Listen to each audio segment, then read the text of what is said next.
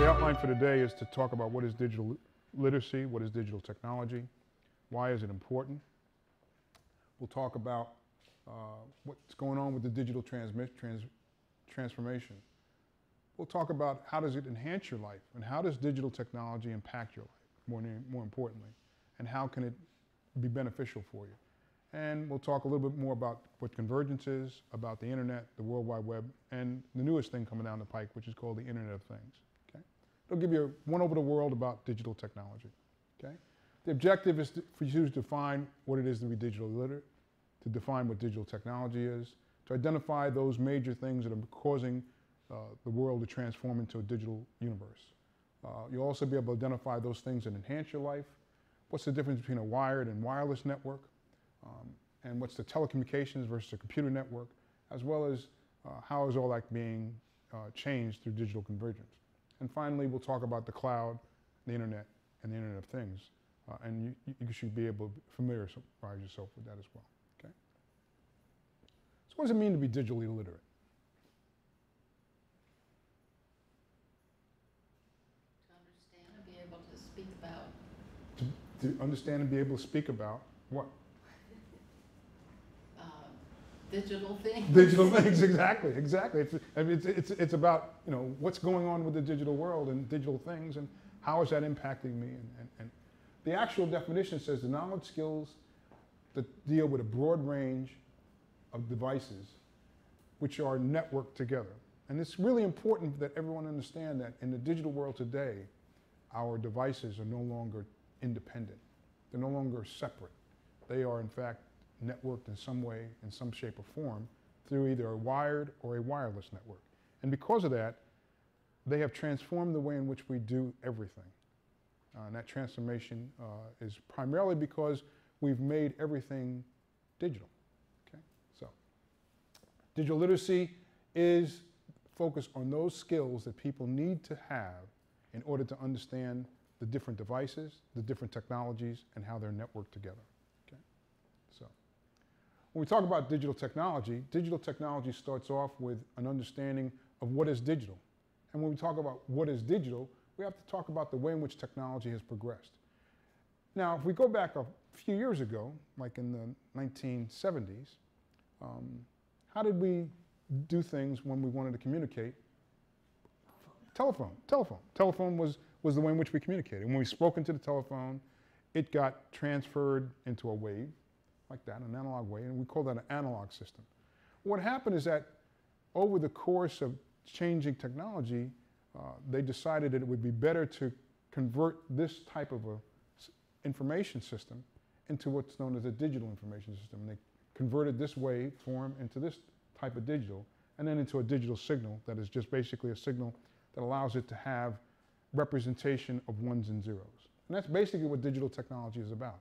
We've transformed from an analog system to a digital system. And what that's done is made it much more efficient for us to transmit and transfer information from one device to another. Okay? So why is it important? Well, number one, we don't have them any longer, do we? Operators. Phone operators. How many times you picked up a phone and gotten an operator recently? It doesn't happen, okay? Phones are pretty well self-aware, and as a result, you don't really need an operator. But one of the big things we have seen is a major change in our healthcare system and our health delivery system.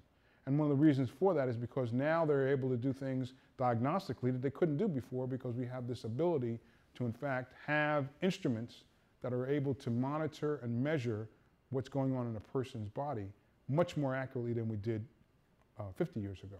And as a result, digital technology is important in that arena. Also, when we talk about digital technology, we also talk about the fact that we can now, through advanced computerization and advanced technology, be able to diagnose a lot more diseases that we couldn't before. And we can come up with new drugs and new things that are available to us, and new regimes that are available to us to, in fact, help us get better and stay better. As a result, our life expectancy is increasing for most of the industrialized world. And that's a direct result of the digital technology that has impacted healthcare. Anybody look at our cities recently or our infrastructure? And what do you notice about what's happening with our infrastructure in our cities? You know, if you go down and you see that we have red light cameras, and we have all the stoplights are synchronized, okay? And we can have stoplights that allow traffic to move forward in some places, like if you want to get on the Beltway, you can have a stoplight that basically says, okay, you can enter now, so it measures the traffic, okay? What's the other thing a lot of people use? Metro, okay, Metro. What's another technology that's a digital technology that you might use to get here, to know how to get here? Oh, the Google Maps. Google Maps, okay. In the car. Okay. And anything else? How about GPS? How many people use GPS? Okay. Okay, so our infrastructure to be able to use those particular types of devices and those different types of technologies has really expanded significantly over the last 30 years. As a result, we have a lot more capabilities that we did before, and even our energy management is now changed because we can manage our energy very well. In Maryland here, what's one of the things that the Maryland General Assembly did a couple years ago?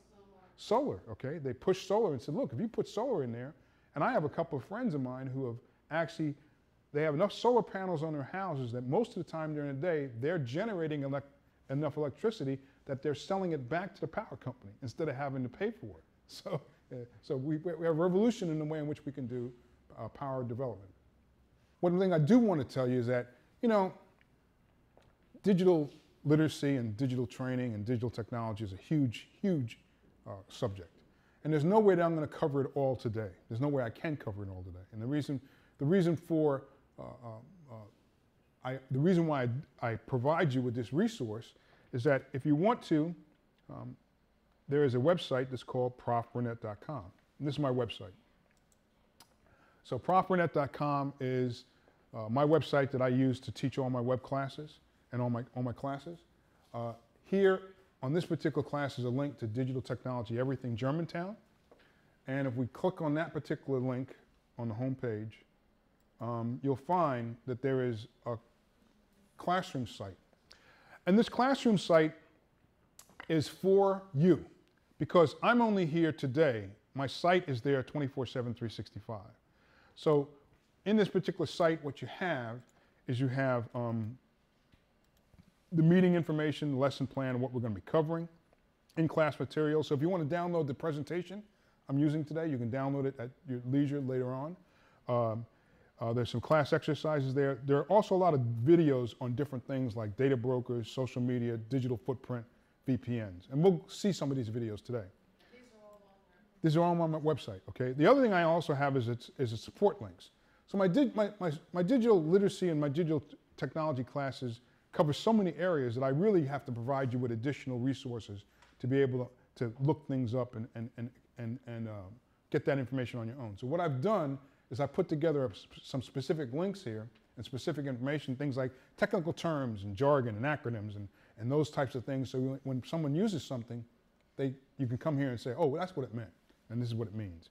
Digital literacy links, encryption products and services, computed devices, cloud computing infrastructure, cloud storage, cloud office applications, cloud social media, cloud music services, cloud video, e-learning, the discovery, opting out, secure email services, and how browsers work. So these are all the different links that I have here that are available for you to go through at any time because, again, I'm not here. I'm only here today. This is here 24/7, 365.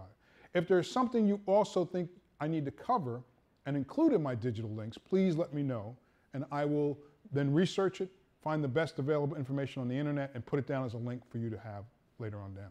This site, additionally, is available for you.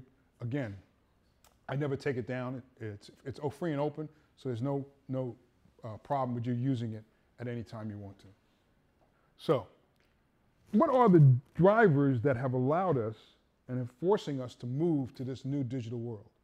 You need to understand these drivers because these drivers have a direct impact in your life and the fact that there are things you could do before that you can't do because digital technology has assumed that, okay?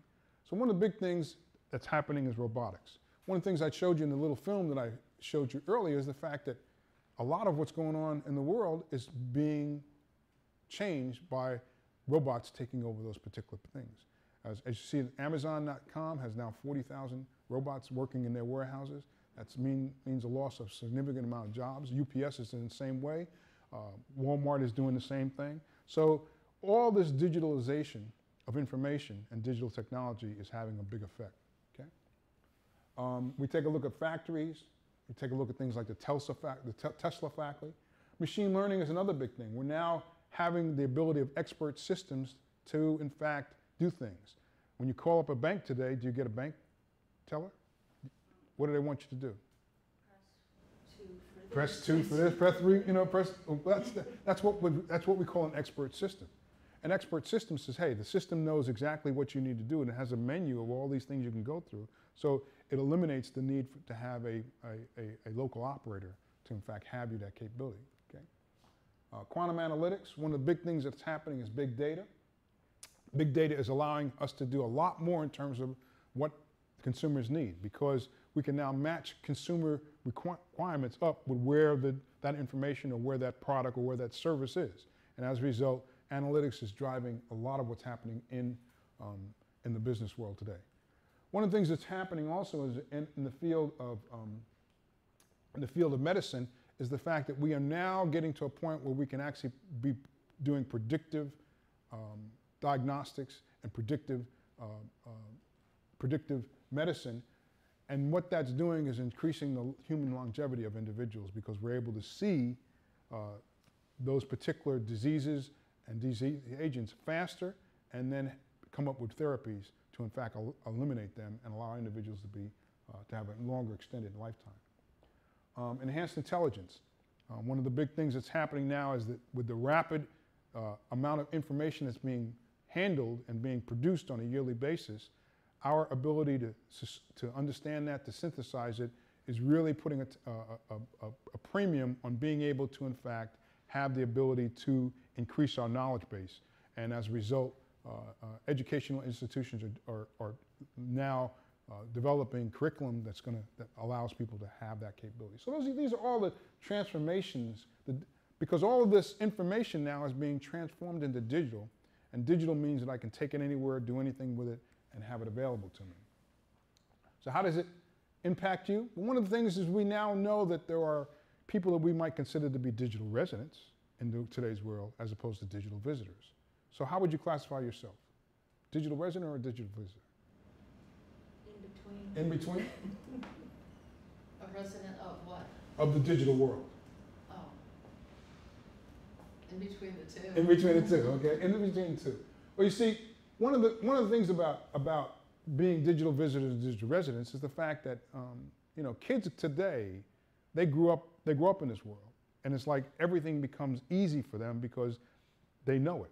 But think back, think about your parents. Your parents grew up in a world where they didn't have telephones, they didn't have color TVs and things of that nature, and as a result, guess what? Today's world is just as radical as it can be as it is for you, given all the digital technology that we now have.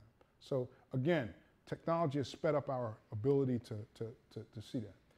One of the things that's also happened is that consumers now are no longer just passively involved with what happens with information. Consumers now have become a very, very big commodity for companies because the information they provide is valuable. And as a result, consumers and what they do and how they do things has become a commoditized product. So as a result, consumers have become products that companies are now monetizing. Okay? Worker disintermediation, I don't have to tell you that's been a big issue going forward. Accelerated human adaptation, continual education training. One of the things you're here today is you're coming to a class to be re-educated and retrained about what's going on in this new world, so you have a better understanding of what's happening. And finally, digital data security is changing the way in which we do things, and the human asset is changing from being an asset that is able to do labor and have labor as turns an asset that is able to do imaginative things and develop and create new things. Okay? So this is what we're dealing with today. We're dealing with young people who today intuitively know how to work with digital devices. Okay? I mean, it's amazing. You put an iPad in front of us And they have no problem touching it, and eventually they will learn how to operate that.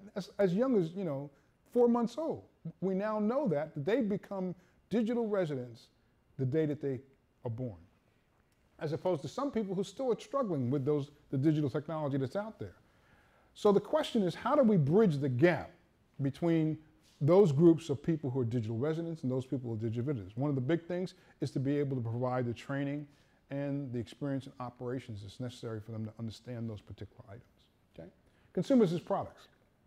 How many people have one of these? One of what? One of these. A member rewards program. Okay, which one might you have? Oh, I have Starbucks. Starbucks, okay, Starbucks, okay. Anyone else have a member's What reward? is it? A member rewards program. Oh, All kinds of our stuff. program. Anybody use these at the store? What are the, oh, That's a little, they're swiping your card at the store. well, Okay. with phone numbers now. Well, they use phone numbers too, okay? Yeah. So anybody have a shopping rewards program? CVS, all of you, okay? Yeah. Well, why are they requiring you? You go to buy something today, they're requiring you to do what? To give your Phone zip number, code. zip code, all this information. And why do you think that's the case? Trying to learn about you Try to learn about as you a consumer. as a consumer, okay? Advertise. Advertise. Well, one of the things that's happened is that, and one of the things that people need to understand is that, consumers have become productized. And the reason why they've become productized is because, and the reason given is because the more we know about you, the easier it is for us to provide products and services to you, okay? To a certain degree, that's true, but most apps and most information that you're giving to vendors and to businesses is a secondary source of income for them. And that source of income is allowed to be shared with advertisers and marketers to be able to know what affinity group you might belong to and what that affinity group is buying, how they're buying it, and what their other data points are about them. So one of the things you have to remember is that as you go through and as you provide digital information to the different merchants that are out there, recognize that that information is now providing them with another source of income, okay? Because you become the product, okay? And that makes it easier for them to target their advertising because you've personalized and customized that information for them, okay? So, worker dissemination. Everyone remember these? Oh, typewriters?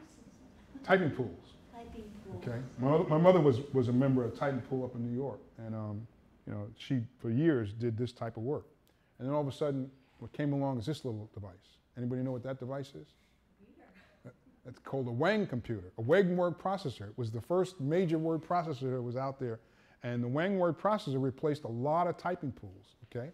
And then all of a sudden, the word processor just wasn't good enough. We had to be able to have our personal assistant who was the person that was out there.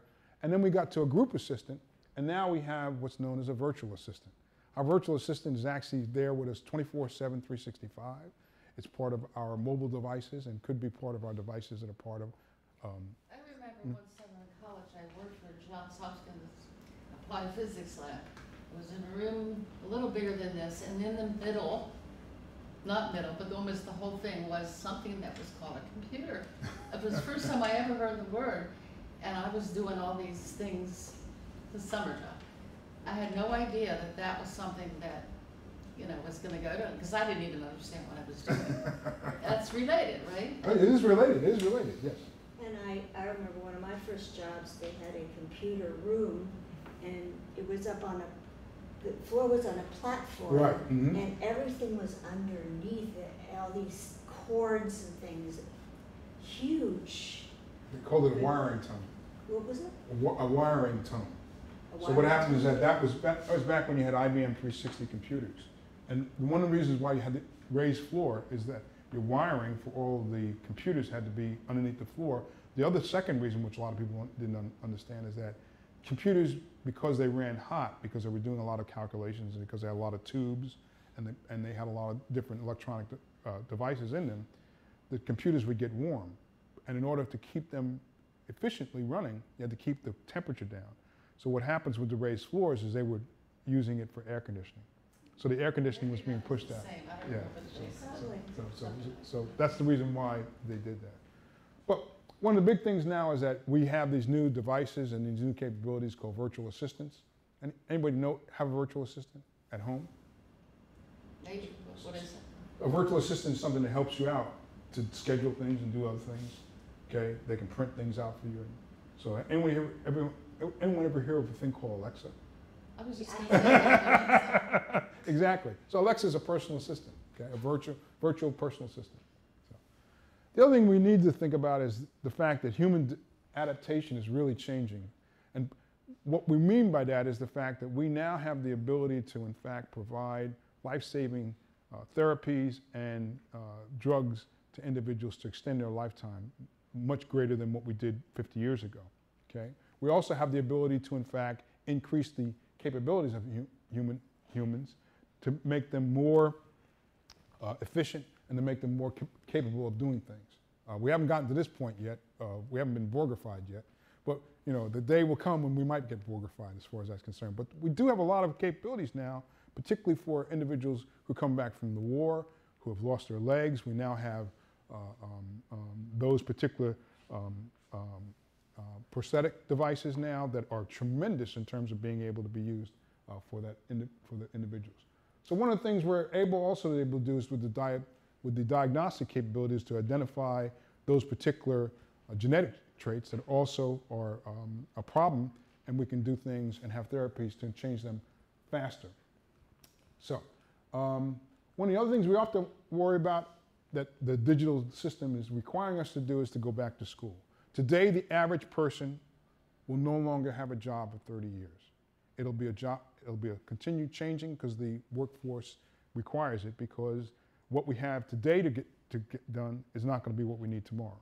I've been through 4 different careers in my lifetime.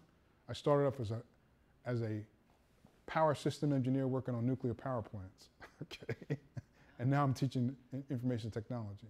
And I was at one time a digital scientist, and before that I was involved with digital video and production. So I've had 4 different careers in my lifetime, okay? You got it at the bottom of that stuff. Excuse me? You got it in the beginning of many good things. Well, yes. I mean, the thing about it is that, but there are many good things happening today that's brand new that we didn't know about before, okay? And as a result, one of the things that's happening, students who are younger today have to be adaptable because they are going to go through 16 to 20 different jobs over the next years.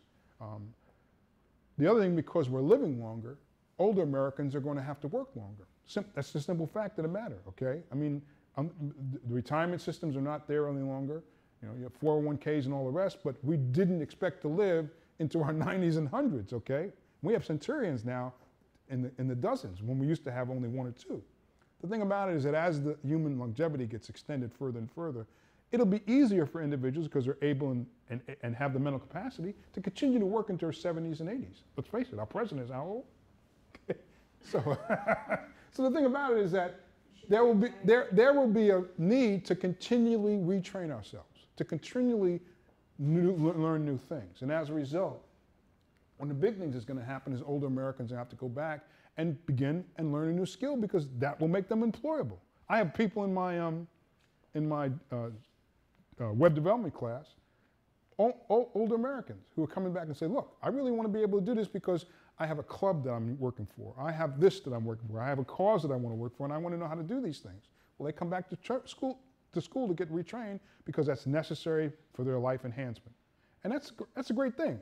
But digital technology is part of that evolution of what's happening to them as well as the world around them. One of the things we also need to think about today is the fact that now that our livelihood and now that our lives have become more digitized, digital security and privacy is a big issue, okay? I don't have to tell you that we have a tremendous requirement in front of us to be able to have digital data security as well as the ability for it to be adaptive to provide us with the security and privacy that we have. There's also other regimes that need to be put into place. To give an example, the European Union just approved a new law for the European Union citizens that really significantly changed the way in which digital security and privacy is in fact implemented and going forward the consumer is involved with. So the thing about it is that we're going to have adaptive digital security going forward as a result of these new capabilities and these new regimes going into place. But when you come back to it all, one of the things we have not been able to change through all this digitalization is the fact that we still need humans to be able to be intuitive as well as imaginative, because it's the imagination and the intuition that allows us to develop new things. And that's where our really biggest gain is. We have not been able to digitize that capability, and that's where the human element comes in really big time. Okay? So at the end of this thing, intuition and imagination is still one of the major human elements that we will be able to fall back on, that is not going to be digitized, that is going to be strictly something that we need to really focus on. So let's take a look at another video.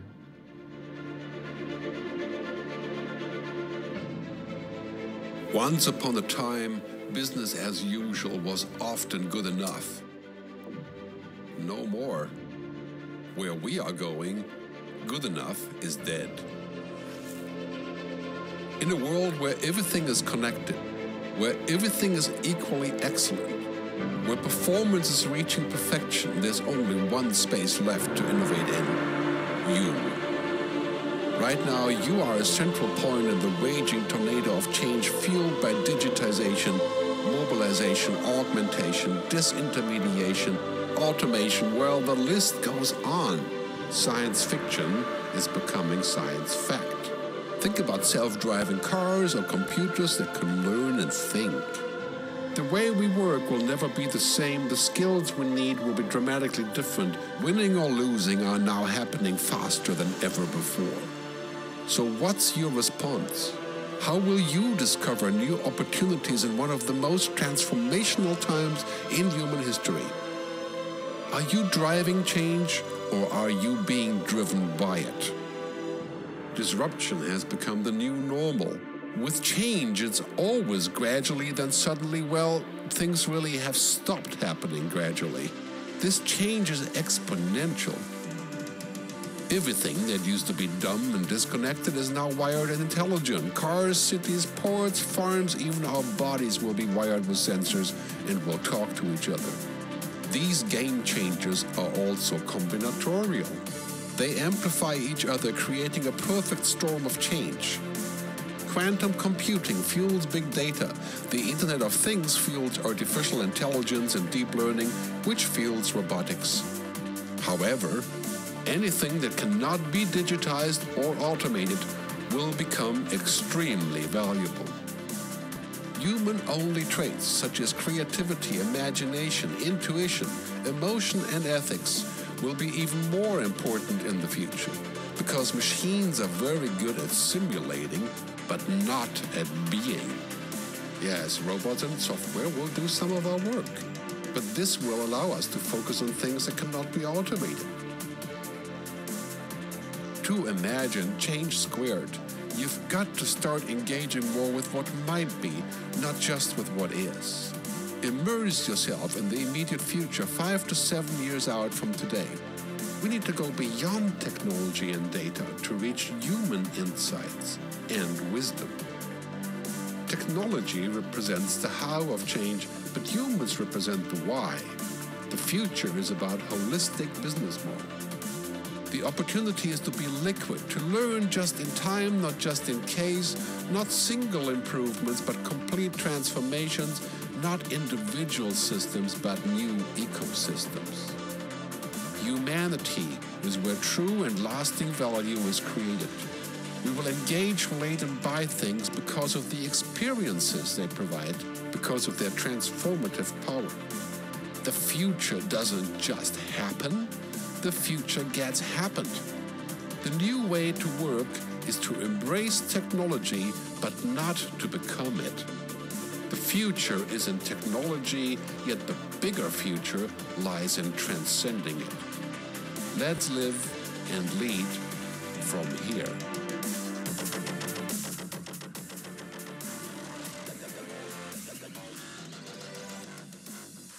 So that's a quick video from Gerd Leonard. He's a futurist and one of the thought leaders involved in the digital transformation process and how individuals are involved with that. So what is the impact of digital technology on your life? How's it impacted you? Well, I'm very interested in information, and I found that I can pretty much Google anything I want to get an answer pretty fast. Pretty fast. Yeah. So what used to take weeks now can be found out in a matter of seconds, right? Well, the biggest thing it's has affected me is with my kids and grandkids, because if I didn't have them not just pushing me to learn it all, but just talking about things and, Grandma, why can't you do what my little 5-year-old brother can do? You know, I wouldn't realize everything you're talking about, and interested to pushing me to find out. One of the things that's happened is the fact that because of these new digital technologies and these new digital capabilities, we do have a much more enhanced life. Like you said, your grandchildren, they are able to talk with you and show you that there is a different thing out there. You're now able to get information that used to take how long before? Well, it depends what kind of information you're looking for, but it could take, I mean, if you're doing a research paper, you just can get information from a university library. Right. It's minutes that you'd have to go there. Right, you have to go there and look through the stacks and do all of that. So I think also health. As you get older, you're looking more into health things. of course, yeah. And if you're interested in world news, my God, you know, everything's right there. Right. But are you able to find a lot more health information in terms of what's out there and what's available? Oh, yeah. Yeah. Have we become our own doctors? Well, that's the thing. You have to use caution in everything. I have a friend of mine who, you know, they can't go on the internet because every time they go on the internet and look up a disease, it's like, I got this disease, you know. I'm saying, no, you don't. You need to go to a real live doctor to find out what you've got. So there's a two-edged sword, okay? So. And look at the good sites, not the advertisements of medicine that say, don't take this if. That's really. Yeah, one of the key things about digital literacy that is a big training issue is how do you teach students and anyone who's doing digital research what is valid and what's invalid, okay? And that's a big thing. And of course, you know, we had this other issue that came up called fake news. You know? So as a result, you know, we have to worry about, you know, what is actually being done, you know, because we know that, you know, there could be some rogue agents out there that might be giving us some fake news or influencing news. In any case, one of the big things that we were able to do is notice that in the last week and a half in the Washington, D.C. area, what's happened? Rain, torrential rain, okay?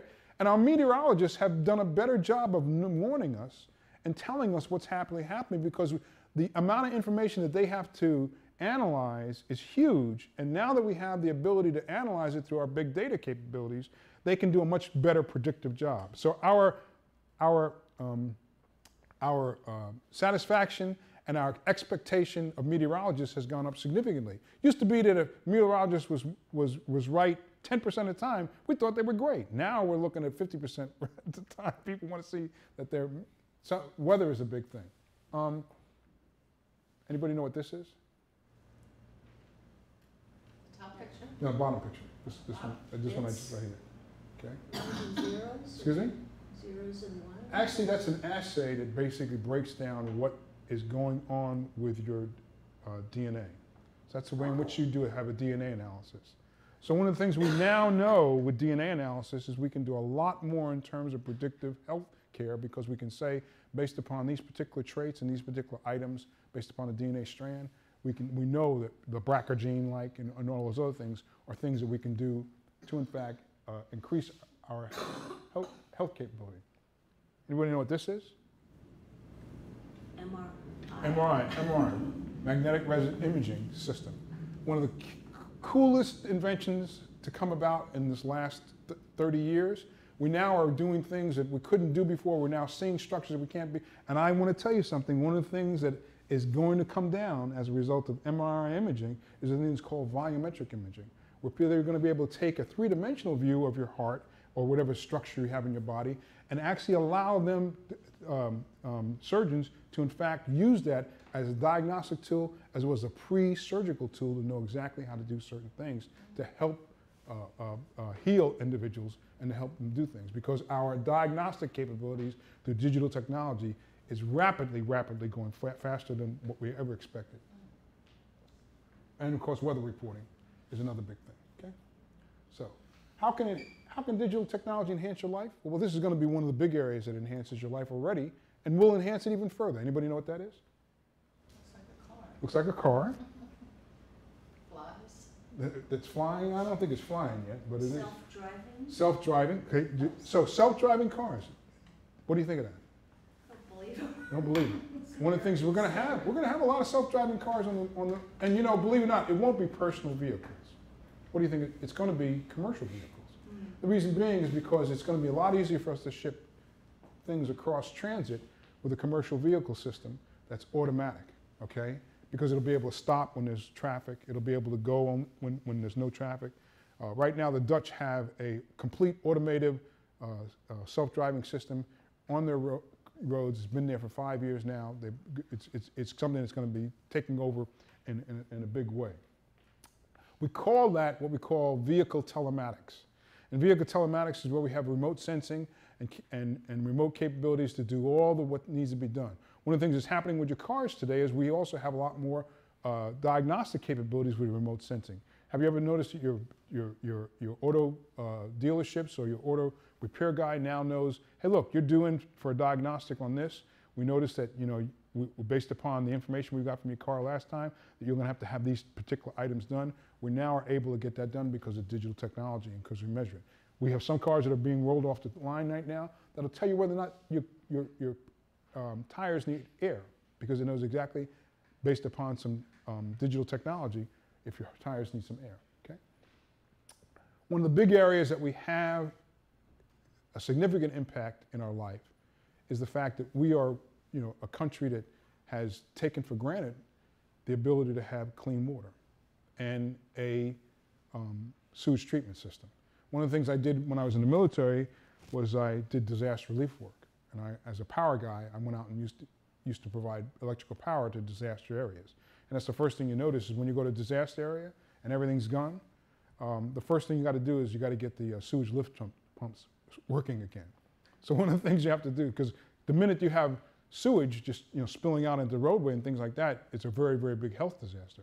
One of the things that's happened in the United States is the fact that our sewage treatment systems and our water systems now are able to look and see pathogens well before they even get to the point where they're passed on to the average citizen and the average household, because we have these early monitoring systems which have been digitized, and with the digitalization allows us to spot them very, very fast. Okay? So that's another area we have. Traffic. We've talked about traffic, but also we also have now the ability to have surveillance and surveillance capability with the amount of traffic cams and cameras that we have. And in the United States, we don't have a lot here, but internationally, there are some cities where there's as many as 2 cameras per density per block, okay, for all those. London is a good example, okay?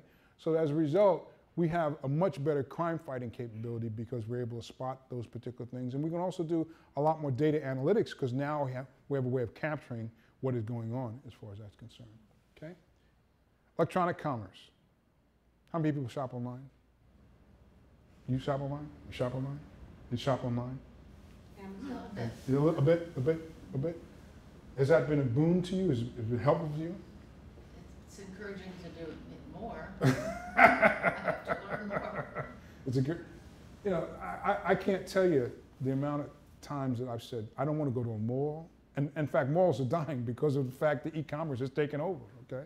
But one of the big things about e-commerce is the fact that it allows us to have the ability to have access to just a tremendous amount of information and products that are out there. And what's one of the things, if you're a digital shopper, what's one of the things you hate about being a good digital shopper?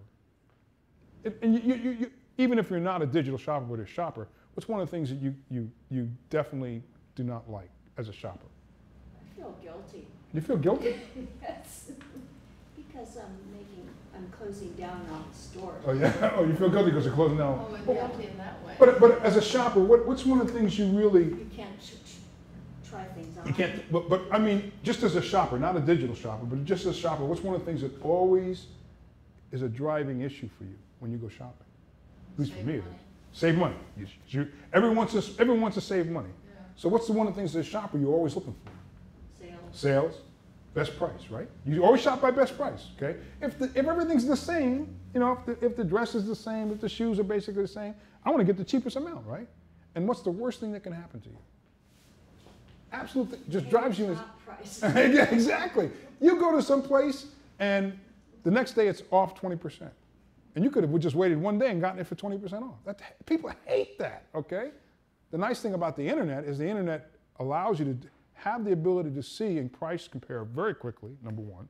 But number two, it can alert you because the consumer, the e-commerce site now knows enough about you that says, look, if you're planning on buying this item because we noticed you've been shopping around, wait for 2 days and we're going to have it on sale for this amount. They can send you an alert to save you money.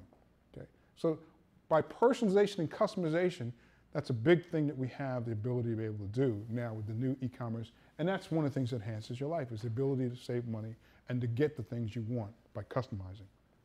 Okay, so in order for us to understand what we're talking about, we need to talk about what are computing devices. Okay, so let's get a little bit into the technology. We're going to now transition from those things that are kind of good for you, but talk about what. So when we talk about a computing device, everybody know what this was?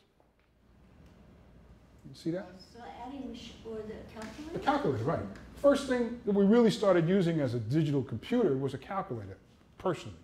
You know, companies had the big IBM 360s and those big machines, but for us, the first time we got introduced into something digital and the computing capability was a digital calculator. How many people had a digital calculator 20 years ago? Did you have a calculator? Okay, so the question is, if you had a calculator, was it digital? Probably. Yeah, because it had to change everything into digits, into ones and zeros, and it had to digitize that in order to be able to have that capability. So 20 years ago, were you doing digital computing? If you were using a calculator? 20 years ago exactly, this year, I got a computer, a big one. I don't know that I ever had a small. You never had a small calculator? I had a calculator, but like you, I don't know if it was really. But you had a calculator, right? Yeah, a calculator. Okay, so calculators, those calculators back then were still digital. That was probably the first time you had a digital device that was using a computerized capability to be able to do calculations. Okay. How about this? Anybody use these? Yeah, digital camera. Digital cameras, okay? So, how do you use your digital cameras today? And what digital cameras do you use? Do you have a separate digital camera? Your phone? Your phone, right? Yeah. Your phone. Everybody has a phone now. How many people have a smartphone? And have a camera set up with it, okay? Everyone does today. And that's radically changed. Radical change. Because what did we used to do with phones before? With cameras before? They take them down, get the film developed. It was a Polaroid, you get them immediately, but all that's gone now, okay? Okay. We talk about these particular things. This is what's known as a set-top box for your systems. Your set-top box does what for you? It could be include a VCR, but a set-top box is primarily for your cable system to be able to provide you with digital entertainment. It brings it into your house, okay? Okay. So, anybody know what that is? GPS. GPS. So these are all digital computing devices. Well, phones too. I mean, that has been a huge difference. Oh yeah, a huge difference. Yeah. Okay. Our digital meters that we might be using, our digital arrays to be able to determine and get information for us, things like a VCR. How about this? Anybody have a watch that's smart? Okay. I noticed you're wearing one and I'm wearing one, okay? I mean, and what does that do for us? That allows us to have all of our biometrics digitized so we can keep track of what's going on, okay? In-car dashes that now have entertainment systems, that have diagnostic capability, that have GPS capability, we call that vehicle telematics, vehicle telematics, okay? And finally, we have other different types of devices that are doing remote monitoring, such as security systems and all the rest, okay? These are all examples of digital computing devices. One of the big areas that's been tremendous is in terms of exploding for us is what we call mobile computing and mobile devices. Mobile computing has really taken off in terms of what is available because of digitization. Digitization has allowed us to miniaturize the computer and the things that make up a computer to be able to have those things available to us in a mobile environment, okay? So also connected to digital computing is also the fact that we now connect all this digital information through a network. And that network is called a digital network. So there's basically a couple different things we need to know about networks and digital networks. The fact that there is a difference between an analog and a digital network. And it used to be that the telephone network and the radio network, the television network, was all an analog network. And when we talk about analog, we're talking about a frequency wave, that something looks like that.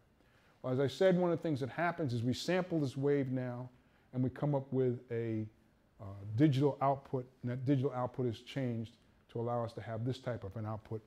So it's much better in terms of its usability and in terms of being able to have that information rapidly stored in a much more concise way, okay? This thing you're talking about, is that a wave? Yeah, so it used to be we used to be, like right now I'm talking and the audio is picking up my voice, and that's in a waveform, okay? The waveform is then going to be sampled, and the sampling is then going to be changed. It's going to be sampled, it's going to be changed into a ones and zeros, on and off, and then it's going to be made into a digital file or digital storage capability. And that's going to be the same thing that you see here, except it's been converted to a digital capability. That's what we mean by going digital. We take an analog and we're converting it, okay? So we did that with the telephone network because the telephone network used to be what? When you picked up the phone and you called someone, you called them, and it was primarily an analog system that went all the way through. Our radio broadcasting network was analog, okay, for a long time. Our television network, when we watched television prior to 1998, our television network was what? How did we get a television? Antennas, right. Well, antennas were primarily an analog signal, okay? It was a wave signal. And it would be picked up in the television. Now how do we get our television, our TV? Through wireless. Through wireless or through a cable network, or we can actually get our television through a big changeover happened a couple of years ago. A big changeover happened with the television network a few years ago. We had to get rid of all of our rabbit ears, right? Right. And we had to go to what? Well, it's like it used to be a modem.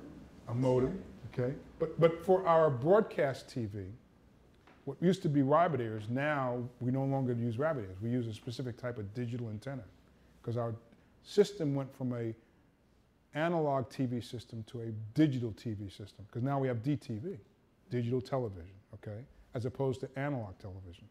So we made a complete changeover. And one of the reasons for that is because we had to be able to use different frequency spectrum. So these particular items transitioned us from an analog network into a digital network. And those digital networks allow us to have the ability to have much more information placed in a smaller area and stored in a smaller time period, okay? There are basically two components. They're basically different components to the different types of networks that we have. Our networks are primarily two ways. We have a wired network and we have a wireless network. Both networks allow us to interconnect information and take this digital information and send it over those networks. A wired network is made up of a network interface card, which is something in your computer that allows you to connect to a wired information service. And you can connect through different cables. So how many people have Comcast cable at their house? Okay. Xfinity, right, Xfinity cable. How many people have Verizon Fios? You have Fios. Great example here. We have Fios and we have Comcast, okay? So with two different types of things. One, uses a cable like this. The other one uses a coaxial cable. They're both networked, and they're both hardwired cable systems and hardwired networks, but they use completely different technologies. One, the cable system, the Comcast group uses a thing called DOCSIS, which is data over cable specification, whereas the Fios is an actual digital system that uses the interconnection capability of the internet. And one of the things that's nice about that is that there's no transition from a different system to the internet because it's the same type of transmission system, whereas opposed to the DOCSIS system, there has to be a conversion done. Okay?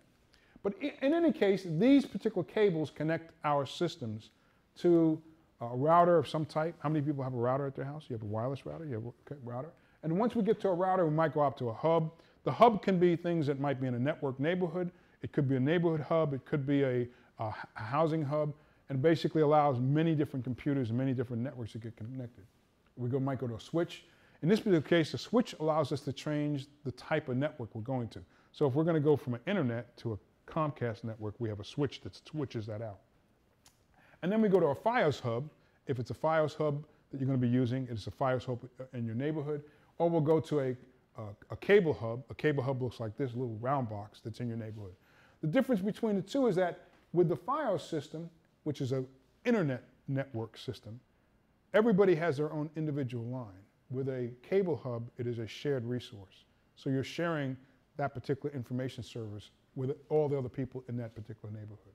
And then we'll generally go to some other different item. It could go to a satellite uplink, it could go back to a main center, whatever it might be. But this is all connected via a wired or via a cable. You connect into those particular items, and everything is connected to a cable. Now, how many people have a home computer that's connected to a cable to your cable box? In other words, do you have a home computer that's connected to your cable box? Or is your home computer connected wirelessly? Wireless. I don't know. So what type of computer do you have at home? What type? What type of computer? Do you have a laptop? Do you have a tablet? Do you have Lots of a desktop? Do you have a desktop computer? Yeah, Okay. desktop. Is the desktop connected to via wire or wireless? That's what you need to go home and take a look at. No. Okay? Because you need to figure out if it's a wired network connection or is it a wireless network connection. That's wires. It has wires. But does the connection from that computer connect back to a router of some type? Okay? Does it directly connect with a cable? I would guess not. You would guess not. It's upstairs versus everything else is downstairs. Okay, so it's probably a wireless connection. Okay? Okay, but you might have a computer downstairs or wherever it is that connects directly with a cable. But you might not as well, okay? The thing about it is that this allows you to understand that when you have a wired network, you're going to have some type of cable that connects those devices together, those digital devices together. Today, because we have another different way of connecting devices together, we have another thing that's called wireless. And wireless involves us, with a wireless network, we have a completely different type of thing. We generally will have a network access card. It's a wireless network access. In your particular case, you have a computer here, they have computers back over here. They're all wireless because the network card says, I'm going to communicate to a device that allows me to communicate wirelessly, and that's what's called a wireless router. Nope, it's right back there. Okay, so but way in the back there is your wireless router. See it up at the top of the ceiling? So that allows you to wirelessly connect to that. Now notice there's a wire from that router that goes into the ceiling. Everybody see that? Yeah. Okay, so even though you have a wireless router that connects you from here to there, they generally have a wire that goes from there. So in this particular case, we go to a wireless router, and it might have an antenna, and then we connect with an Ethernet cable to a network interface box or a box, and it becomes a wired network from there on out. In this particular case, that hub would be something that's in your house that connects you back to your cable system, Fios, or connects you back to your Comcast system, okay? And it might go to a switch, and it might go to a satellite uplink. There's a difference, though, when we talk about the type of wireless network that we use when we talk about using this device. So this device being a what? Remote? Is that a remote? That's a phone. Oh, that's That's a phone. That's a phone, okay? How many of you have a smartphone? You have a smartphone? You have a smartphone? Okay, what type of smartphone you iPhone. have? Apple iPhone? Okay. iPhone. So no one has an Android. I have a Windows phone. Okay. So. Complicated. I had one for 2 years. Oh, what? Samsung. A Samsung? Okay. Yeah. It was so complicated. It was the Android phone, I right? never really learned. I could do it, but I Right. didn't learn a lot of it, Mm-hmm. and it wasn't necessary for me. Right. So I went back to the iPhone. Went back to the iPhone. Okay. When we talk about connecting via a cell phone or a smartphone, we're talking about connecting to a different type of wireless network. That's what we call a telephone wireless network. Telephone wireless network is a little bit different than the wireless network that we're talking about here. And what do you think is the big difference between the two? Between the wireless network where you connect your computer to that router, to a wireless router, and where your phone connects to a cell phone tower. Difference. What's the difference between the two? You mean how they connect to the? Well, what's the biggest difference when you talk about connecting your computer or your laptop or your tablet to that particular router and it's in the room, as opposed to your phone connecting to a cell phone tower? What's the biggest difference you can tell between those two? Well, you have to do a computer, you have to go through a network of some sort, and to do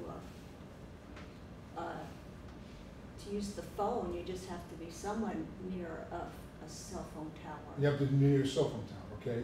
Generally, when you connect your computer to a wireless network, how far can you go with that computer before you lose the network connection? Not too far. Right, not too far. So you're about 1,500 feet is about what your networks that use the wireless network for your computer can go between a router. Whereas your cell phone, you can be how many miles away? 2 or 3 miles away from a cell phone tower. And the reason why is because those wireless networks that your cell phone uses is different than the wireless networks that is used in your laptop or your. Now, what's happened with our cell phones that has made them smart, as opposed to being a cell phone, as opposed to being a smartphone?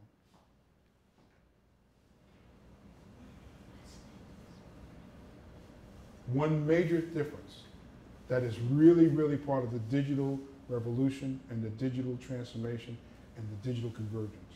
Well, the phones have become small computers. The phones have become small computers, exactly. And can this phone connect to that network up there? To your wireless internet connection? And it also connects to a cell phone tower. So there's 2 networks it can connect to now. Because guess what? Everything is what? That happens in here is digital. They're both digital networks. Okay? So as a result, we now have phones that are smart that if they want to and they're within 1,500 feet of a wireless router, they can connect to that router and connect you to the internet, right? At the same time, if they're not, they can use a cell phone network. What's the difference between the two, and what's the benefit of connecting to that network as opposed to connecting to a cell phone network?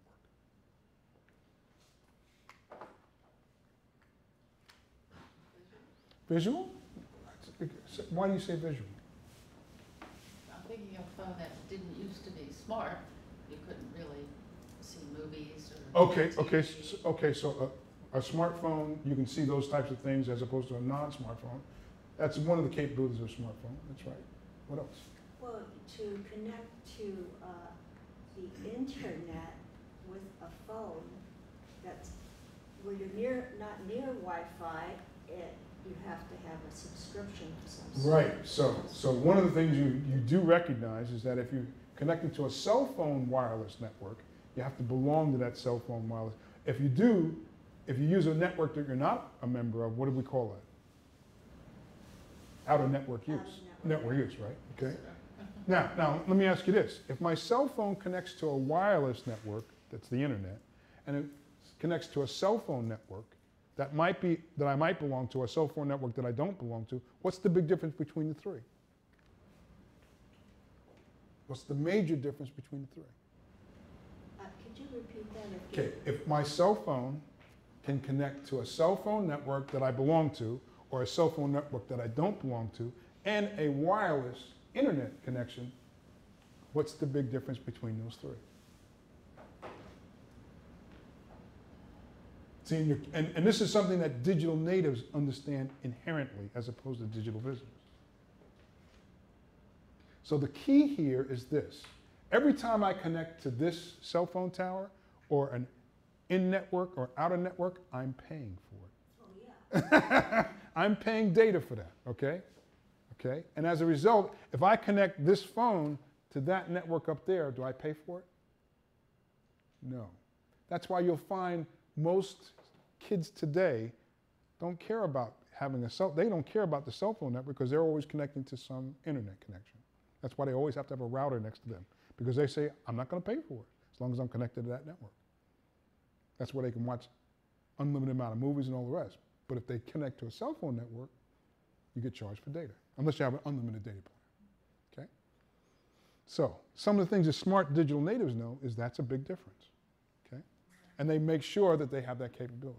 And the texting costs less? Excuse me? Texting, they're all texting. Well, text uses the cell phone network to text, unless you use an application that doesn't use a cell phone network. And we'll talk about that when we talk about cloud computing in my cloud computing class. One of the big things about it is they use text applications like WhatsApp and all the rest because that uses the internet, okay, as opposed to cell phone network. Okay? So the difference between a computer network and a mobile wireless network is the fact that a mobile wireless network uses a cell phone as opposed to a computer wireless network uses a Wi-Fi router and the wireless network here. This is better known as Wi-Fi is really wireless fidelity. It's a specific type of standard to do that, as opposed to, in this particular cell phone capability, we call this a cell phone network, and that cell phone network has its own technology. The technology that we're using today in a cell phone network is what, you know what technology we're using today for a cell phone network? So we used to use a technology called GSM. Anybody ever hear that? So the Global System for Mobile Communications. I'm sure you know about the new technology that's used for cell phone networks called LTE. Have you heard that? LTE? You have an LTE network connection? I've seen those letters. You've seen those letters. So LTE is the network protocol that's being used for cell phone networks today, and that's called long-term evolution. Long-term evolution. That's the newest one out. And we're getting ready to get, we also have a way of designating that. LTE means 4G, or fourth generation network. We're getting ready to go to 5th generation network, which means that the network will be stronger, have a lot more capacity, and you'll be able to be farther away, okay, to be able to use that, okay? So that's the big difference between the mobile network, mobile telecommunications wireless network, and the computer telecommunications wireless network, okay? So what's the internet? Series of tubes. A series of tubes. That's a good way of putting it. Very good way. Connections. Huh? Connections. That's another good way of putting it. It's about connections. Any other thoughts on what the internet's about?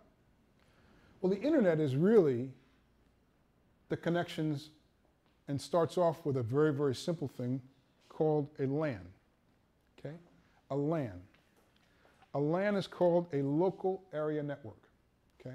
A local area network is where we get computers, either wirelessly or with wired, and we link them up together in a small area. So in this particular building, they have a couple computer labs, and that computer lab, all those computers connect together, is called a LAN, okay, a local area network. We can have several different labs with computers in several different locations, and they're all connected together, called a LAN. The LANs are always connected to a larger network. The larger networks are called a CAN, okay? CANs are called campus area networks. Campus area networks would be like what's connecting this building to the next building, and that's called a campus area network. When we connect these buildings together, it's called a CAN. These networks are also connected together, and those networks are called MANs. MAN standing for Metropolitan Area Network. A metropolitan area network is where we have like all the Germantown connected together, okay? It's metropolitan, okay? And those metropolitan networks then connect up to larger networks, and those larger networks are called a WAN, or a wide area network. And the wide area networks are those connection points that allow us to connect Gaithersburg and Rockville and Washington, D.C.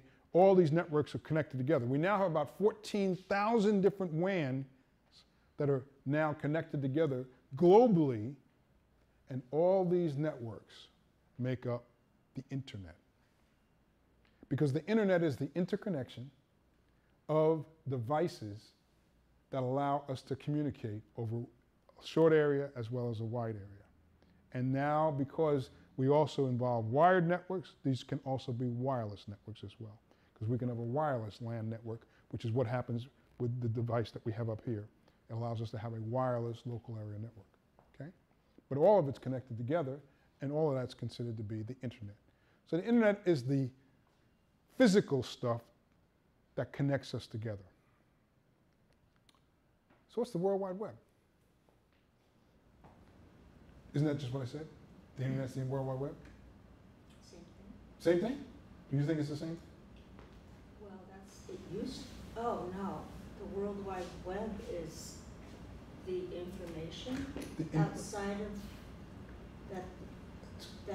Okay, so information outside of, okay? That the internet connects. Connects. Well, the internet, believe it or not, was developed many years ago. It wasn't until later on that the World Wide Web became developed. And the World Wide Web really is the services and the capabilities that are put on top of the internet, okay? It used to be like arrows and, well, CompuServe. CompuServe, yeah. Well, CompuServe was a network, but it also had its own arrows, yeah. Executive PC, all the rest of those were AOL.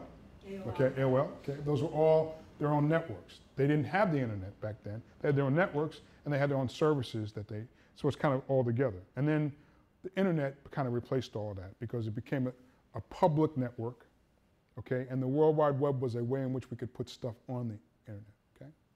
So we do that by having what we call a client device, okay? A client device is any device that's local that basically needs to get information, okay? And we also have a device connected to this network that is called a server, okay? So in the world of the World Wide Web, we have devices, which could be a desktop, or could be a tablet, it could be a phone, and those client devices are called clients, and our device that's up here is called a server. It's because we have a model and we have a way in which we provide that information called the client-server model. One of the things that needs to be understood is that the World Wide Web is all about clients request information and servers provide or serve that information back to the clients. So whenever you use the World Wide Web, what you're doing when you click a button or you click a link is you're requesting information. The thing that provides that information, which you wanted to know about, was a server. A server serves it up. That's all their job is to do, is to serve information. And the way in which the World Wide Web works is that information and the services that are there are requested by a client and the server provides them back. And the means to get that done, the telecommunications means, is called the what? The cloud. Well, the cloud is both the services and also the telecommunications means. What was the telecommunications devices and things that we call? We call the devices that are connected together as what? The internet. Oh, those. The internet. The internet. So the internet is all the devices and all the connections, whereas opposed to services that provided over the internet is the World Wide Web. And the World Wide Web and the internet together is cloud computing, is the cloud computing, okay? So, yeah. The first time I ever went on the internet before the World Wide Web, and I wasn't on CompuServe or anything, I was on something called Gopher. Gopher, right. So did you use Gopher and Archie and just Veronica? A little bit. Right. So Gopher was the old protocol that was used to be able to do talking, like chatting between different devices that were on the internet. So we used to have another thing called Archie and Veronica, which was able to do file transfer protocol, and that allowed us to do certain other things on the internet before we had the World Wide Web. And that was called the internet. That was called the internet, and those were internet protocols. Okay, those were internet Internet rules are how things got done before the World Wide Web came around. Because the World Wide Web didn't get created until 1996. The internet was around way before that. Okay, so, okay. You're right. Yes. The server Mm-hmm. it serves, but what's in it? What's in it? Oh, okay. So what's in a server? Well, number one, it's a digital computing device. So a digital computing device has certain capabilities. One of the big things it has what's known as a microprocessor. A microprocessor processes digital information. And what that allows it to do is to say, look, if I have digital information, I have to store it someplace. And if I want to get it from that storage, I need to be able to take it and then create what I need to create and send it out. So one of the things a server does, okay, in this scenario for World Wide Web, is the World Wide Web works on what we call standards. And the group that does those standards is called the W3C, the World Wide Web Consortium. The internet has its own standards group called the Internet Engineering Task Force, or the IETF. Okay? The thing about it is that the World Wide Web, the server, in order for it to communicate to these clients, has to format that information in a specific way for the clients to understand it and to present it to you, the user. When we surf the web, what are we usually using to surf the web? When we go out to the web and we use something to look at information from the web. What do we generally use? We use an application to get that done. What's the application we might use? Is Google an application? Google is a service on the internet, but it's not the, excuse me? Google is a server. Google is a service, not a server. Yes. Service, okay? Google's a service, okay? But all of you, whenever you go on the web, you have to open up a specific type of application. What's the application that you open up to surf the web? Explorer, right? Or like Mozilla or Yeah. Firefox. How many of you use Chrome? Okay, you might use Chrome. That's what's known as what? A browser. A browser, okay? A browser is what we use to surf the World Wide Web. And the reason why is because the browser is made up and uses specific protocols or specific languages, okay? And those languages allow us to present stuff on a screen. So when I go to a website, like my website, I'll just quickly go over. So this particular browser that I'm using right now is Firefox. And if I go to my website and I click on anything here, it allows me to display this information via the browser. I could also open this up in Chrome. I could open up an Opera. If you have an Apple device, what are you using? Safari? Okay, so that's the browser for the Apple, okay? Okay, you use Chrome as well, okay, but Safari comes standard for Apple devices. The thing about it is that in order for this information to be presented to you, it has to be converted into usable, presentable information. Now you want to see what this information looks like that comes from a server, and so if I go to this page and I right click on it, and what it's going to do is it's going to say, show me the source. So this is the actual source of the page, and that's what we call code. And what web designers do is they code stuff so it's like that. And what the web server has to do is the web server has to go through and says, oh, this is the code. I have to interpret that, and I have to format it specifically so it can be presented to you, the individual consumer that's using the browser. So when it's presented to you, it looks like this. But the server uses this. It's a lot of work. It is a lot of work, okay? The servers do a lot of tremendous work because every time you request information, every time you click a link, every time you click a button, the server has to then say, what do they want? What did they request? And let me format that and send it back to them so they can see it. And that has to be done how fast? Really fast, okay? So we have to make sure the networks are working right. We have to make sure the servers are working right. We have to make sure all that. And it's all done through what type of technology? Digital. It's all digital. It's all digital, okay? It's all digital.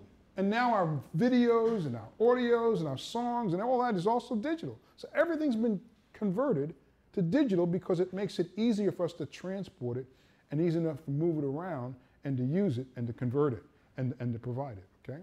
So one of the things that's happened over the years from the 80s until today is that we had many separate networks that were allowing us to have different services provided to them. So before we used to have things like the television on a separate network, newspapers were differently provisioned, radio, books, magazines, music, video games, and movies. All of them had their own delivery platform, okay? So in the 80s, the way we saw movies was how? Went to the Went movie to the theater. movie theaters, okay? Went to the movie theaters, and that's the way we saw stuff. Through television. Or through television, but it was broadcast TV, or it could have been a cable channel, like something like that. But it was primarily on our own platform. Radio was the same way. If we wanted to look at books, we really didn't have audio books on tape back then, did we? So what did you have to do? You had to go to the library or purchase them, okay? So starting in the 90s, some significant things happened, and what the significant things was is we were able to have computing devices, we're able to digitize more and more information. And the reason for that is because we now had applications like Microsoft Word and Adobe to be able to take the printed word and make that into a digital version. Once we could make a digital version out and it's digital, it could go on any platform that had a digital capability, digital telecommunications network. So in the 90s, we started to see the convergence of all these different types of information services being converged into one network. And the one network that happened really didn't come into existence until the 2000s, was when the internet became the public network, and it's all the hardware and software, all the hardware and the telecommunications networks that come together. And then, of course, in 1996, the browser was created. The browser allowed us to have this new capability called the World Wide Web provide us. And since that time period, since the World Wide Web has been put in place and the networks have gotten faster and wireless has become available for every type of device, what's happened is that now we have digital broadcasting, the internet, and now we have all of them converging onto one network. Since 2010, everything runs on the internet. So when you pick up your phone today and you make a telephone call from your house, how many people have a home phone? Home phone? Home phone? Oh, home phone? A landline. Landline, a landline. You have a landline, right? A home phone. You have a home phone, right? Okay. How many of you have a cell phone? Okay. Now, digital natives, no landline. I can't understand. Digital natives, people who are born in the digital age, they don't believe in landlines. They only have what? A cell phone. Oh, yes, I know. Okay, okay. We're trying to get rid of it. And they look at it as an expense they don't have to pay for, because guess what? But when you pick up your cell phone, when you pick up your landline, it used to be analog, right? Is it digital now? I think it is. You think it is? I don't know, it seems to me that you can use a phone when your power goes off. Does that have anything to do with anything? Well, you can use the phone when the power goes off because the lines are still charged, okay? And most of your even new services allow you to have that capability. But what has happened is that when we used an analog old, what we call the POTS system, the plain old telephone system, which was before it became digital, our analog phones were all analog, and it was a wave phone, basically. So wave go out, come back in, people talk via that way. Now that everything is digitized, we actually have our phone service. When you talk into it, it's an analog wave that gets digitized using a specific thing. You might have heard about this specific capability to get that done. It's called VoIP. Anyone ever heard of that? Called Voice over the Internet Protocol. And the reason why is because that's the digital conversion of an analog voice, and it's over the internet, which means that it's all dropped into the internet now. So there is no public telephone switching network. There is no old POTS system. It's all the internet now. So when you're talking to your phone at home, it's the internet. Well, if you're talking to your cell phone, where's it going to end up at? The internet, okay? So why have two different devices that does the same features if they all end up on the same, one you pay for and one you pay for again? So it's a myth that you can still have a phone connected in your house if there's a storm and everything goes out. And they used to say you would have a phone connected, no more. Basically, it's all a digital phone system. Yeah, Okay? see, that's Yeah, one well, of my it does work. It does work. It does work as long as your internet line or your telephone line or your FiOS line or your cable Comcast line. You have Comcast phone. Yeah, your phone is. Yeah. Yeah, you do have Comcast phone. So your Comcast phone is a VoIP phone service. Okay. Your FiOS is a VoIP phone service. But if everything goes down in the house. Well, it depends upon everything. When we say everything goes down in the house, if you in fact lose your service because of a down line or the wire breaks, now you're not going to have phone service. That's what I meant. Yeah, you still don't have phone service, okay? So, but what's happened though is all of these now have been converged. So one of the things that you look at when you look at your television today, what are you actually looking at? The internet. The internet. That's right. You're looking at the internet, okay? Because it's all been converged. Because how do you get your television service right now at home? Xfinity. Xfinity, Bios. BIOS. Okay, so you have cable TV? Cable TV? Cable TV? Okay, so let's talk a little bit about cable TV and this whole, what we call, so we have a system that's called, we did a transition back a little while ago, which is called the Digital Broadcasting System Transition. Anybody know what happened during that time period? When we transitioned? We went to the digital broadcasting system as opposed to an analog broadcasting system. So when we went to a digital broadcasting system, what happened? We had like hundreds of stations. We did have a major increase in the amount of stations. And the reason being is this. So when we had the analog phone system previously, the analog TV system, you only could have one station per channel because it was an analog system. So we had like CBS and ABC and NBC and Channel 4. When we went to the digital broadcasting system, the digital broadcasting system said, look, we now have enough space in the air to allow you to have up to 7 channels of information. Because when we digitize it, we can put it in different ways and we make it in different ways. And we can give you up to 7 channels, okay? Or we can give you one, what they call high definition channel. So in fact, each station that used to be 1 channel could either have 7 channels or could then have 1 high definition channel. And that actually got broken down to, well, we can give you a high definition channel plus 3 standard definition channels. So what happened is that when the digital transition went on, it said, look, instead of just broadcasting 1 channel, we're going to broadcast 5 channels. So if you take a look at PBS here in Maryland, how many PBS channels do you have on the air, over the air? Well, you've got, you know, different places like DC, Baltimore. Well, true, but for Maryland Public TV, how many channels do you have? You have 5 channels. Definition and standard. No, you have 1 high def, and you have 4 standard definition channels for the Maryland Public TV systems for a total of 5 channels available, okay? But do they broadcast different things on the other 4? Yeah, because one has PBS Kids, one has PBS El Mundo, one has PBS British, and there's a couple other things that are also done. Okay, so each channel has their own little separate thing. But we couldn't do that before because under the analog broadcasting system, we can only have 1 channel. Under the digital, we can have multiple channels. So what did that do, do you think? What happened overnight to the amount of channels that were available on broadcast TV? A lot of advertising. Maybe not. No, you're right. You're right. A Not lot more PBS, advertising, but- yeah. But a lot more channels. Not much. A lot more channels, okay? So we now have 108 digital TV channels in the Washington, D.C. area that you can pick up. The difference is that because it's a digital channel and because the frequency is much smaller, you have to have a specialized antenna to get those 108 channels. You actually have to have a directional antenna to get those channels. Now, your cable company also provides those channels, okay? That's the 102 channels that you get at the 100 to 200 level.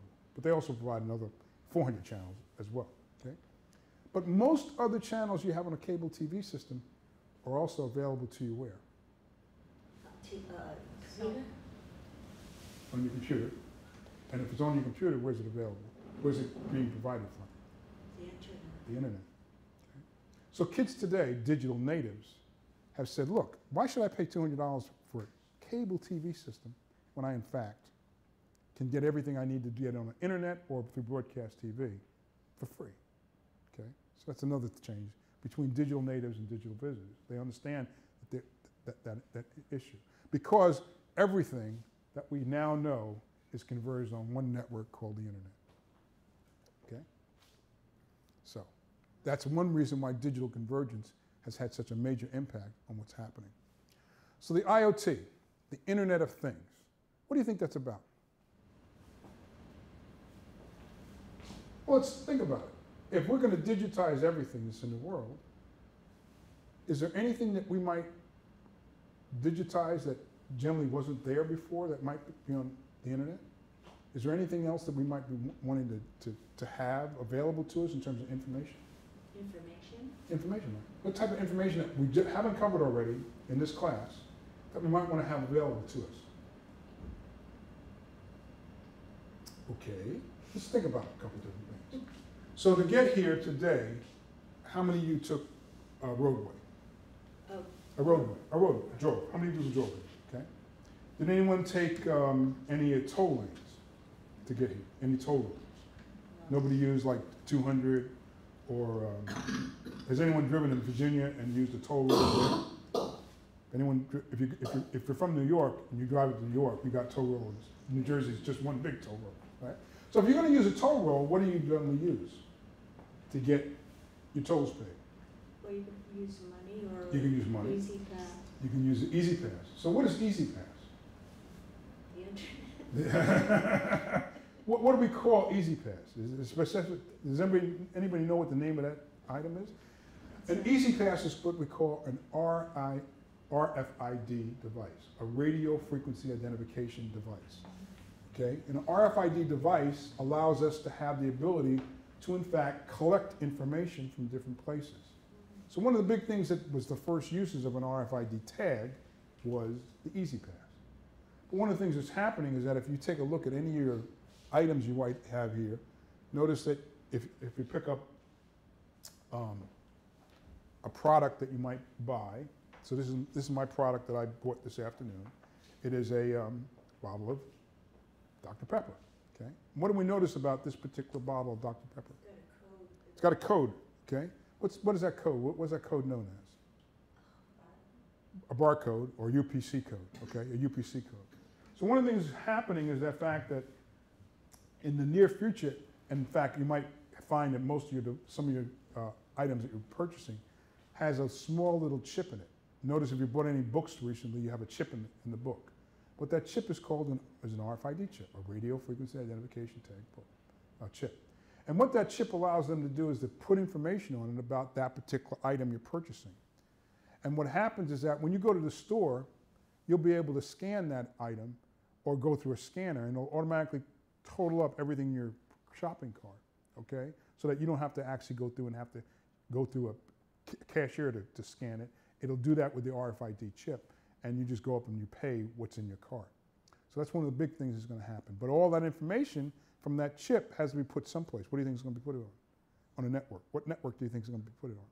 The internet. Internet. That one, exactly, okay? So that's just one utilization of this new thing that we call the Internet of Things. There will be more, okay? And the reason being is because of this. So what is this? That's a smartwatch? A what? A smartwatch, okay? It's a smartwatch. This is actually a Fitbit. The Fitbit does what? You have a Fitbit. Tell me what it does for you. Well, this is I had a Fitbit. This is an actual watch. Oh, an actual watch? I had an old-fashioned Oh, yeah, Fitbit. okay. This is an Apple. Oh, that's an Apple Watch. Yeah. Okay, but doesn't it do... it does the same thing. Same it thing, tells right. you how much energy you've expended in all kinds of ways. You can set it up. It has, there are whole books on how to use this. And I only know, you can put pictures on it. You can find different kinds of, it's a computer. It's a little small mini computer, okay? It's a little small mini computer. So let me ask you this. With that watch, does that connect to an app on your computer? There is an app. There is an app. There is an app. So the app actually, it talks back and forth. How do you think it does that? How do you think it does that? How does that? Wi-Fi. Wi-Fi, right? Wi-Fi. But the Wi-Fi is part of what? The cloud. The cloud and the internet. Okay. So when we talk about these devices, these wearable devices that give us feedback about our health, those devices will now be on it. And it's really good because if you have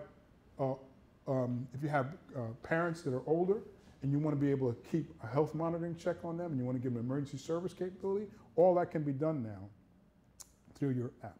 Does anybody have a security system at their house? Okay, you have a security? You did? ADT or something like that? ADT. So ADT is another big thing, but now we actually have home security surveillance capabilities where you can go out and buy a package, install cameras, and you can see your house over the internet 24/7, 365, because we have that type of surveillance capability. What's it called again? Home surveillance. Home surveillance systems, okay? One of my friends has one for his house, and I haven't gone that far yet, but he has one. And I mean, it's amazing what you can get done. The other thing that's also going to happen is the fact that how many have seen the new GE home refrigerator that's internet enabled? So one of the nice things about the GE home internet enabled refrigerator is the fact that it in fact takes a look at what products you have in your refrigerator and prints out a list of all your shopping cart items that you need to go shopping for. And then if you want to, you can push that list to a grocer who in fact then can use Peapod to have it delivered to your house. Okay? And all that has been done how?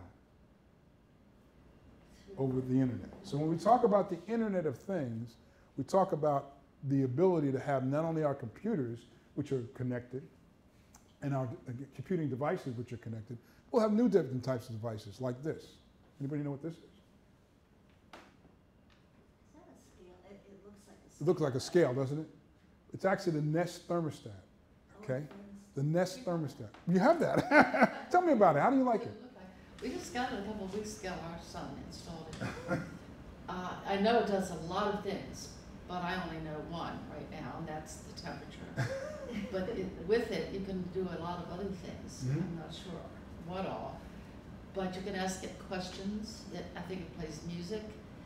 But basically, I say it's getting cold, and I ask Alexa. Okay. Alexa, is the Nest set at 75, or please set it at 74?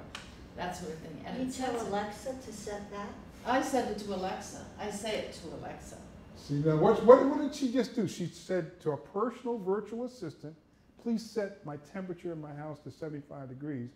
It in turn is talking directly to your Nest thermostat and increasing the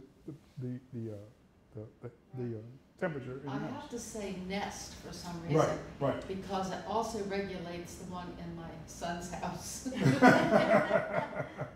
And if I don't say Nest, it says, well, John has 2 houses, and which one, da-da-da. So I have to say Nest.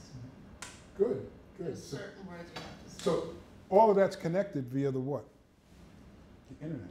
Okay. So this is the GE refrigerator that you can now program to do certain things and to keep track of all your groceries that you need to buy and those types of things. And it'll actually contact a grocer. So if you belong to Peapod, it'll actually contact the grocer. The Peapod will then deliver it to your house in whatever time they need to have. Okay. I talked about vehicle telematics. One of the big things that's happening today is the fact that we now have the ability for our vehicles to not only be transportation vehicles, but to also be smart enough to let you know everything that's going on. How many people have a vehicle that uses a vehicle collision avoidance? Okay, so tell me about your vehicle. Well, actually, it beeps if you're getting close to a car. Okay. Car's getting close to you. So your new vehicles have the sensors built in, and those sensors allow you to know that. And you understand why that's a really, really important, significant new technology for vehicles going forward? Sure. Okay. I mean, I only know the obvious things, so you don't scrape the car next to you. Right. Hit it, Right. go over a lane, get too close to it. Considering what a self-driving car needs to be able to, Oh, yeah. it needs to be aware of all the things around you, and therefore those vehicle sensors that are there now that beep, it allows a automated system to know I'm moving into a lane and should avoid that. So the vehicle avoidance things are part of the ability for cars to be self-driving very, very soon. And what you're doing is you're testing that out for the automobile makers to make sure that that capability works. And all of that data that you're generating as a result of your driving that car is doing what? Being used back at the manufacturers to in fact test and make sure it's done. And how is that data being communicated with them through the telematic devices that are in the car? Through the Internet of Things. Okay? Yeah, there's a technology that probably doesn't have anything to do with this that I don't understand, which is like a 3D printer. Does that have anything to do with? Yes, it does. It has a lot to do with it. And why would a 3D printer be important for us going forward, especially for the Internet of Things? I still don't understand it. Okay. So a 3D printer basically says, look, I can take the specifications of anything that I want to build. And a 3D printer, well, what does a printer do for us? A printer can print out what? A copy of what? A paper or... A paper copy of whatever the pictorial identification is, okay? Or what you speak. Hmm? Some what you speak. Well, It's a different kind. a 3D printer is going to print things three-dimensionally. So that means if I'm going to print things three-dimensionally, if I can take a three-dimensional picture of something that I want to have, a 3D printer should then be able to reproduce that down to the exact infinite detail. If I'm able to take a 3D copy of it, I can then make a 3D print of it, given that I have the right materials to get that done. A 3D? You put the materials somewhere. You put materials in the printer, and the printer then copies that three-dimensional object down to its finite detail. Because we now have the ability to do three-dimensional imaging, and we can then do three-dimensional reproductions. And the nice thing about it is that we're doing that today, particularly when we talk about doing anything to do with health care and heart transplants and heart operations. The company that owns that technology is out of Israel, and the universities around the world that now have that capability are providing that 3D imaging capability. It's being sent to different hospitals. Johns Hopkins is one of them, where they actually print that out and print out a heart to examine and to in fact do the tests on it. So that's a real example of that 3D printing capability having an impact on the Internet of Things, because we can now use that to in fact, and with all the imaging now, we can now send that around. In fact, your radiologist doesn't generally sit in a hospital. The radiologist sits back in a different office and reads those imaging as we need to have, because of the Internet of Things. Okay. Anybody know what telephone with cameras on it? We talked about the Fitbit being another item. We talked about, we haven't talked about this. This is the emergency alert system, okay, that connects directly to the network in your home that alerts you if a person has a fall. How about these things up here? Anybody ever seen one of those? We're going to get a whole bunch of them in the near future. Is that, That's a drone. That's a drone. The drone that a drone. Amazon says they're going to use. Yes, for Amazon's going to be using that. So one of the big things that it needs to be able to do aerial navigation, okay? But there's some other interesting impacts about drone technology, which I've been talking about in terms of, so how many people, you're a homeowner, right? Mm-hmm. Okay, now, so when you talk about drone technology and talk about home ownership, would you think there's a problem there? Is an intersection between drone technology and home ownership? You think so? A technology? Yeah, an intersection between drone use and home ownership. See, this is where digital technology really, really impacts you. So one of the things that's happened is that the FAA, the Federal Aviation Administration, has said drones can be used anywhere in the country, and they can only fly up to 500 feet. Because above 500 feet is what they call the international or the national airspace, okay? And they control that use for commercial airlines. So who owns between the ground or the top of a structure to 500 feet? The homeowner. the homeowners. And they've now appropriated that airspace for use for drones. So the question comes in, if drones have to keep a digital record of what's going on with all their flights, should they be given air rights over homeowners' properties, or should they be using public airways? And can we track that? Interesting. But a digital technology, nonetheless, allows us to track all of their flights. Okay? And it's all put on what? The Internet of Things. Okay? So, RFID, I already told you that's the one big item that's out there, radio frequency identification devices, and it's just not there. One of the things that's going to happen is that right now we're here in Germantown. I see a lot of us have bought sodas from the machine over there, okay? Well, wouldn't it be great?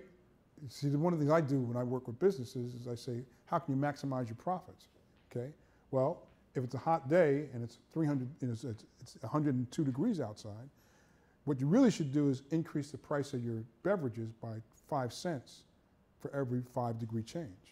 And that way, when people come to buy water or whatever it is, they're charged 35 cents instead of 25 cents because it's a hotter day. On a colder day, when they're not consuming as much better, you want to be able to lower that price. So say, all right, I'm going to sell it for 75 cents instead of $1.25.